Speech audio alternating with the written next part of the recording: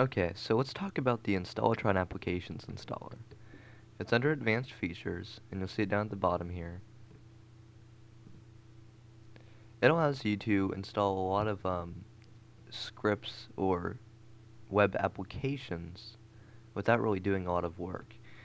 So if on the left here, you'll see a bunch of different things like CMS, e-commerce, miscellaneous things, community software like forms, guestbooks. So let's just go ahead and click on SMF. Now, this is what you'll end up with in the end here, is this, an SMF form.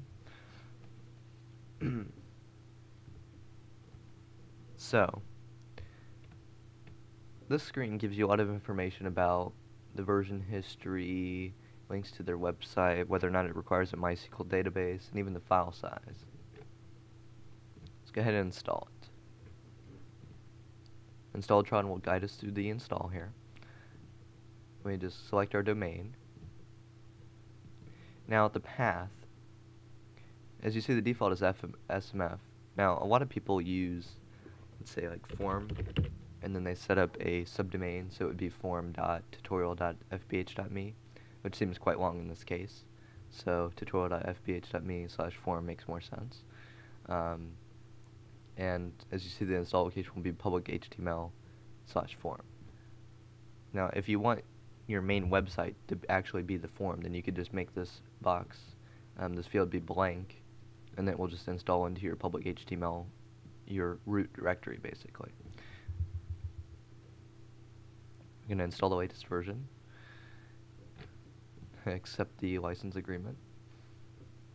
Now, we're going to let Installatron manage our database settings, so we really don't have to do anything in setting up the database at all.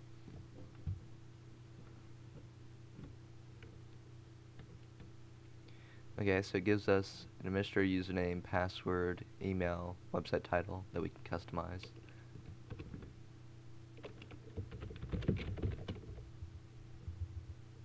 Now, I'd recommend using a strong password, as discussed in one of our previous videos. But for now, I'm just going to use this one. Alright, now it's ready to install. And this might take a minute, so. Okay, it's done. Now, it gives us a lot of information here. I recommend copying this and then emailing it to yourself so you have a pretty much a permanent record of it. It tells you to print it out, which you can do, but personally I just find that to be a waste of paper and ink, but whatever works for you. So now it brings us to our My Applications page, and we can see that's installed here. It gives us a link to our form and information about the database and such. So let's go to it. Okay, so as you see now, our form has been set up, and that was relatively easy. We didn't have to upload or download any files via FTP. We didn't have to mess with the database at all. And now we can just go ahead and log in with the password that it provided.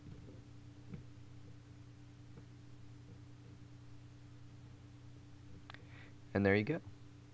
That's pretty much it. Now, in future videos, we plan on looking over more specific features of the different web applications provided on Installatron, so that way you can make a decision to, do I want to use SMF or do I want to use PHP-BB, stuff like that. Anyway, that's it.